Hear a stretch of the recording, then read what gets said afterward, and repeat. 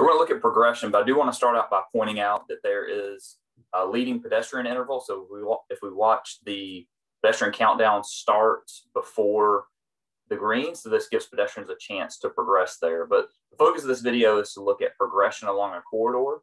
And so what we'll see is as we approach signals, we're going to start to see the signal change to the green phase.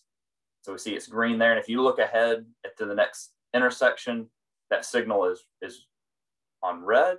And we'll see as we arrive on green. And this is a well-progressed corridor. This is a one-way street. There's a pair to it. It's another block over. And the idea is that we're prioritizing this through movement through this corridor in this direction. This is going north and south.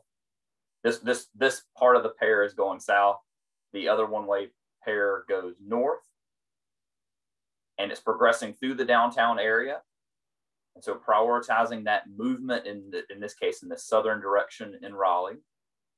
And so what we want to do is we want to platoon the vehicles. We want to group the vehicles. And that's what happened at that first traffic signal. We arrived on red. We pushed the vehicles together, platoon them together, and then we want to progress them through the corridor. It's going to reduce the delay that's spent at traffic signals. It's going to, in turn, reduce emissions.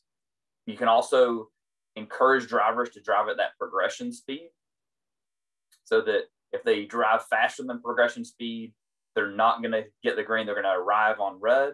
They're going to have to stop and then wait for the signal to turn to the green phase.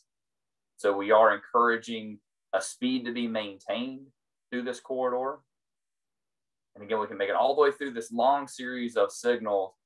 And from a traffic engineer, you love to see this when you're driving through the corridor and you can pass through on the green wave throughout the entire corridor.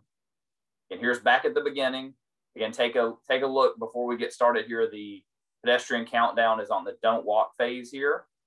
And it just turned to walk. And that, again, is before it turns to green so the pedestrians can get started. And again, this is us progressing through this corridor.